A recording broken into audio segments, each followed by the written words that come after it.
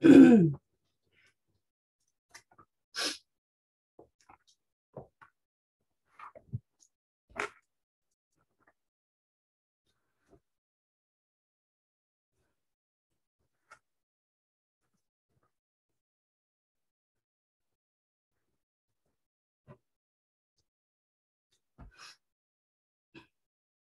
morning. Good morning. Good morning, Debbie. I am Lori Cornell, and I am filling in for Elizabeth today, Tuesday, June 21st. Good morning, Mama Sharon. So good to see you, even if it's just on Facebook. Oh, there's Debbie Nolan. My Debbie. I love her. This is Elizabeth Sharon Ann's daily Bible study, and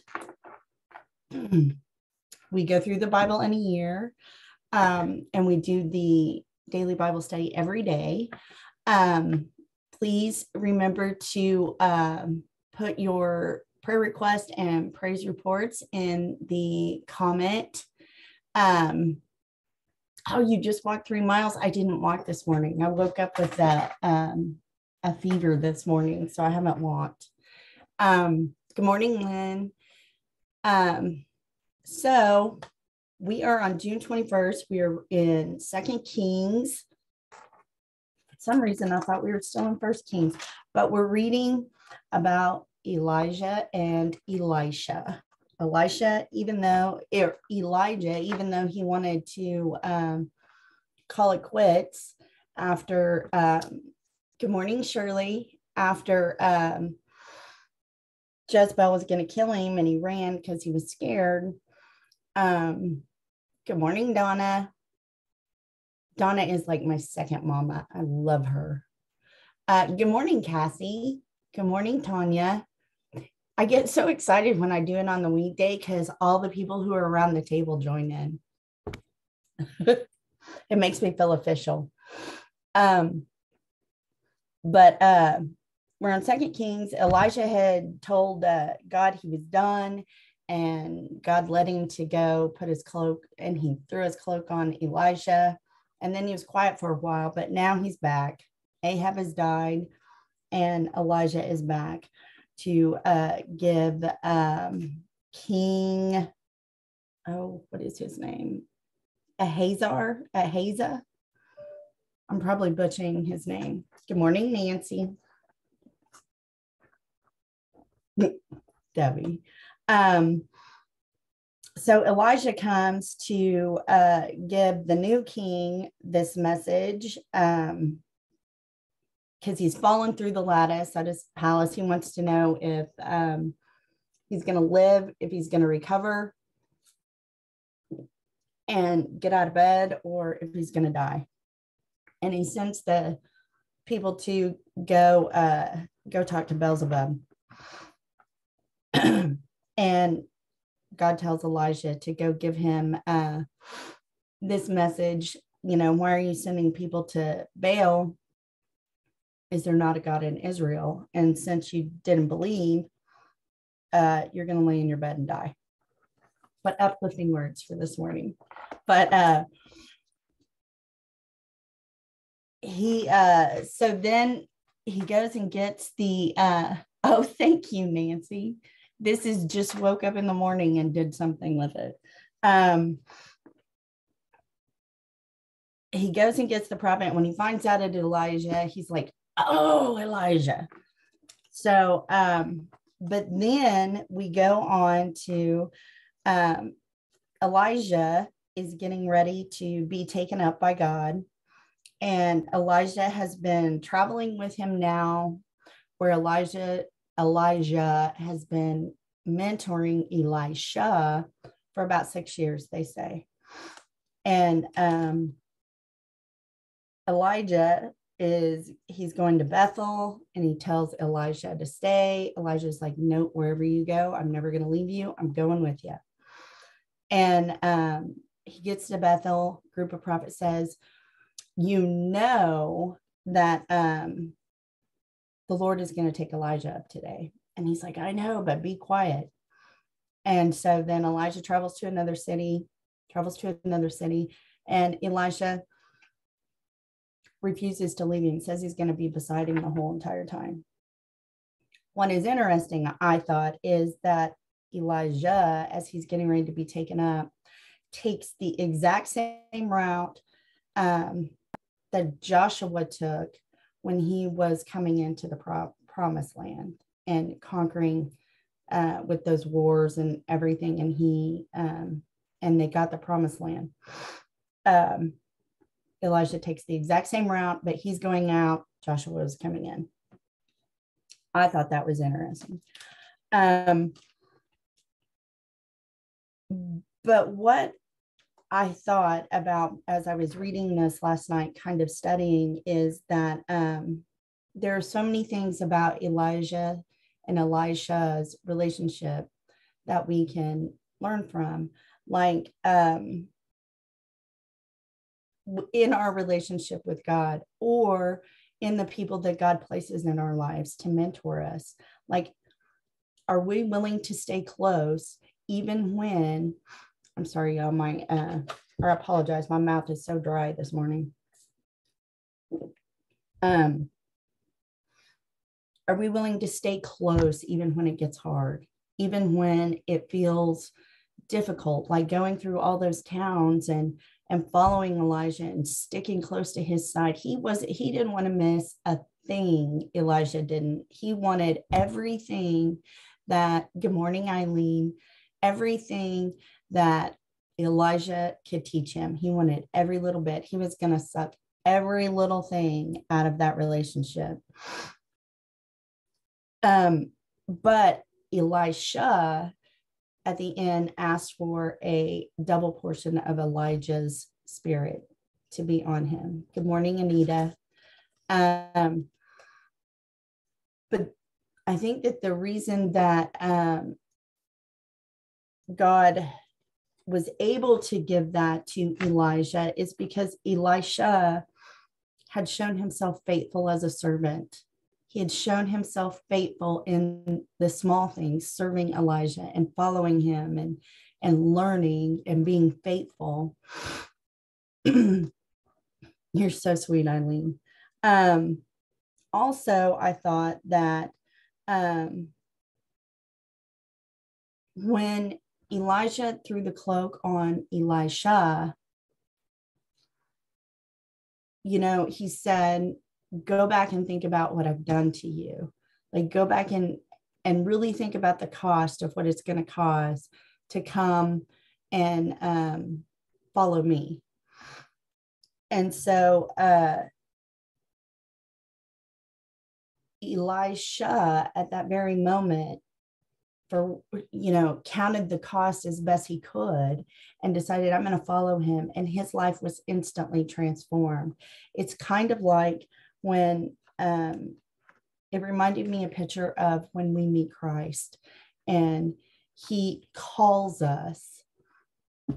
We think we count the cost, but do we really? And then we get in this relationship with Christ and he completely transforms our life, completely transforms everything about us. But are we willing to stick close to him when it gets hard, when it gets uncomfortable? Like Elisha did with Elijah prior to his leaving and getting taken up into heaven. Are we willing to stick so close to God, even when it's hard, even when he's refining us and transforming us and pointing out those things that we need to let go of in ourselves, or when he's pointing out those things that he's beginning to heal, old wounds? Are we willing to stick close to him even then and be transformed by his love? So that is what Elijah's and Elisha's relationship spoke to me about when I was reading. But I really like the relationship between them and the stories that they're telling about Elijah and Elisha, because I think it's clear that they get frustrated with the people that they're speaking to. I mean, don't we all get frustrated with the people that we're speaking to?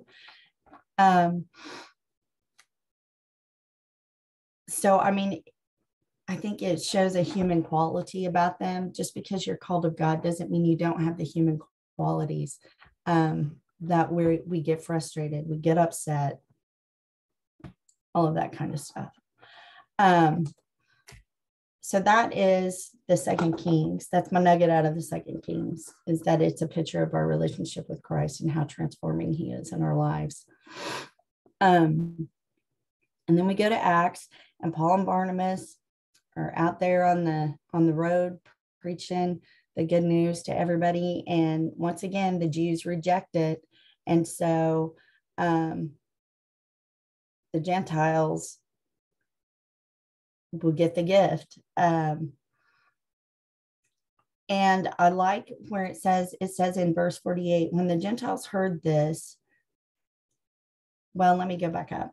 Sorry, Debbie. In 46, it says, but since you have rejected it and judged yourselves unworthy of eternal life, we will offer it to the Gentiles. For the Lord gave us this command when he said, I have made you a light to the Gentiles to bring salvation to the farthest corners of the earth. When the Gentiles heard this, they were very glad and thanked the Lord for the message. All who were chosen for eternal life became believers. I think that's interesting wording, all who were chosen. You know, God chooses all of us. We can choose to believe or we can choose not to believe. But praise God, he pursues us. And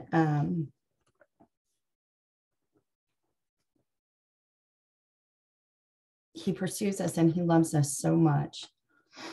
But then I am so excited about today because the Psalms is like my most favorite scripture ever. I think it is my most favorite scripture ever. Psalms 139 is so good. So good. Every time that I am doubting or, questioning, or I'm just having a pity party, or I just don't know what's going on, or I feel confused, I read this psalm. It is so good. And you know what? I was just going to read it out of the Daily Bible, but I'm going to read it in the Passion Translation because I like it better. I mean, 139 in the Daily Bible is really good, but the Passion Translation is really good. Says, I love this psalm. Let's see. Lord, you know everything there is to know about me. You perceive every movement of my heart and soul, and you understand my every thought before it even enters my mind. You are so intimately aware of me, Lord. You read my heart like an open book, and you know all the words I'm about to speak. Before I even start a sentence, you know every step I will take before my journey even begins. You've gone into my future to prepare the way, and in kindness you follow behind me to spare me from the harm of my past. You've laid your hand upon me. This is just too wonderful, deep and incomprehensible. Your understanding of me brings me wonder and strength. Where could I go from your spirit? Where could I run and hide from your face? If I go up to heaven, you're there. If I go down to the realm of the dead, you are there too. If I fly with wings into the shining dawn, you are there. If I fly into the radiant sunset, you're there waiting. Wherever I go, your hand will guide me. Your strength will empower me. It's impossible to disappear from you or to ask the darkness to hide me, for your presence is everywhere, bringing light into my night. There is no such thing as darkness with you. The night to you is as bright as the day. There's no difference between the two. You formed my innermost being, shaping my delicate inside and my intricate outside, and wove them all together in my mother's womb. Now, that scripture, I want to tell you, the Hebrew word for knit or wove can also be translated as covered or defended. So I think that's really good. I think that's a good little nugget there. I thank you, God, for making you so mysteriously complex. Everything you do is marvelously breathtaking. It simply amazes me to think about it. How thoroughly you know me, Lord. You even formed every bone in my body when you created me in the secret place. Carefully, skillfully, you shaped me from nothing into something. You saw who you created me to be before I became me, before I'd even seen the light of day. The number of days you planned for me were already recorded in your book. Every single moment you are thinking of me. How precious and wonderful to consider that you cherish me constantly in your every thought. Oh God, your desires toward me are more than the grains of sand on every shore. When I wake up each morning, you're still with me.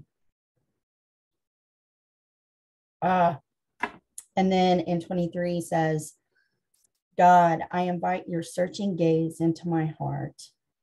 Examine me through and through, find out everything that may be hidden within me, put me to the test, and still, through all my anxious cares, and sift through all my anxious cares. See if there is any path of pain I'm walking in, and lead me back to your glorious everlasting way, the path that brings me back to you. Y'all, that scripture says to me how much God thinks about me, how much God loves us.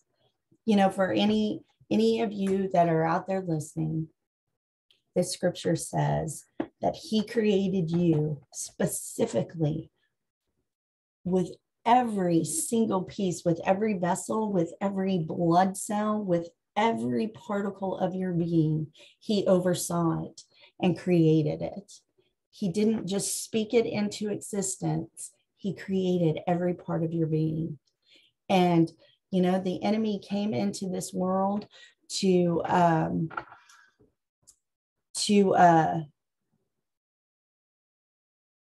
cause us to not know our identity and who we are and who created us and the authority and the power that we have in that creation. And he robs us of that every single day. The world constantly robs us of that every single day. But if we will stay in God's word and read his word and soak in his words, we'll begin to understand who it is that we are, who it is that he created us to be, what it is he created us for. He created us to take dominion over the earth. And we have that authority. And let's not let the enemy rob us of that authority so that we can begin to speak against the things that come against our families, are coming against our nation. And the compromise and the perverted truth of God that has just been run amok. And, you know, that we know who we are and we know who God is. He is truth. He is love. He is justice. And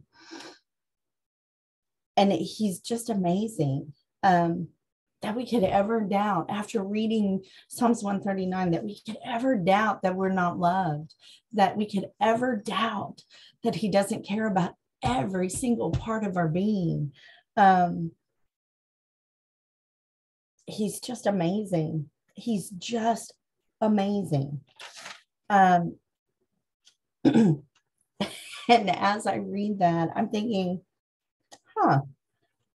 that's kind of confirms everything Elizabeth says, that everything is as it should be. at this very moment, because he knew before I even saw the light of day that today I would sit here and do Bible study. He knew that before Elizabeth saw the light of day that she would be with her daddy today. He knew. I mean, he knew that whoever turns on this Bible study would turn it on today to listen today, and that those words would be spoken. He knew, lest we ever forget that he is not in control. He is not a powerful God. He knew everything, and he controls everything. I love him so much. So good. He's such a good God. And then, and the other thing Elizabeth says, which, and I know I've been saying that a lot, but Elizabeth quotes the end, not in the Passion Translation, but she quotes it, search me, O God, and know my heart. Test me and know my anxious thoughts. Point out anything in me that offends you and lead me along the path of everlasting life. Elizabeth, always, always, always search my heart, O God. Search my heart, O God. Search me, O God. Tell me where I've been wrong so that I can get back into alignment with you. So good. Proverbs 17:19-21. Anyone who loves to quarrel loves sin. Anyone who trusts in high walls invites disaster. That means, to me, it doesn't matter. You can trust in all the best technology. You can trust in the high walls that surround a castle. You can trust in so many external things to think that you are going to be kept safe and you are going to be kept, but those things are not going to keep you safe. Those things are not going to save you. Those things are not going to bless you and transform you. And because the only thing that we can trust in that will keep us safe and keep it, and that doesn't necessarily mean that we won't experience bad things, but it means our death would not be like the world's death, because we don't die. We have everlasting life. We have eternal life. But if we trust in things that are external versus trusting in the one true God, we're going to invite disaster. The crooked heart will not prosper. The lying tongue tumbles into trouble. Isn't that the truth? Isn't that the truth? It is painful to be a parent of a fool. There is no joy for the father of a rebel. I used to think all the time when I first came to God, I used to read the Proverbs and read things like that. And I was like, oh, my poor mother, my poor mother. But in saying that, because I was an awful child, but in saying that, because I have pursued God and came to God and walked with him even and stayed close with him even when it was hard and it was uncomfortable and it felt painful. My mother has seen God transform me, and that is a witness to my mother. And as a result, that relationship has been completely restored. And my mother and I have a good relationship. So, and then I have a bonus mom in Miss Donna Long. And then I have a bonus sister from another mister in Miss Kimberly. But that is all I know today. So I just want to send you off all with a blessing and pray for you guys real quick, if you don't mind. Oh, there's Sherry. Good morning, Sherry. So God, I just thank you God, I just thank you that you pursue us in the midst of whatever we're doing in life. God, you pursue us with your love. You pursue us with your compassion. You pursue us, God, because you want relationship with us and because you love us and you created us to be with you. So, God, I thank you right now that your love would just engulf those that would hear this today. God, that your love would become real and tangible to those that listen today. That they would know that they are loved. God, that if somebody should hear this that is feeling unloved and lonely, God, that your presence and how you created them and how you called them and purposed them, God, that you would make that tangible to them right now in the name of Jesus. So, God, I just thank you for blessings upon everyone that would hear this, blessings upon Elizabeth and all the women that work for her and all the volunteers, blessings upon blessings. God, I thank you for such a wonderful day. So, in Jesus' name, amen. Thank you guys for joining me this morning. It was a pleasure to substitute for Elizabeth, although I could never fill her shoes. But I hope you all have a wonderful day, and thank you so much for joining us.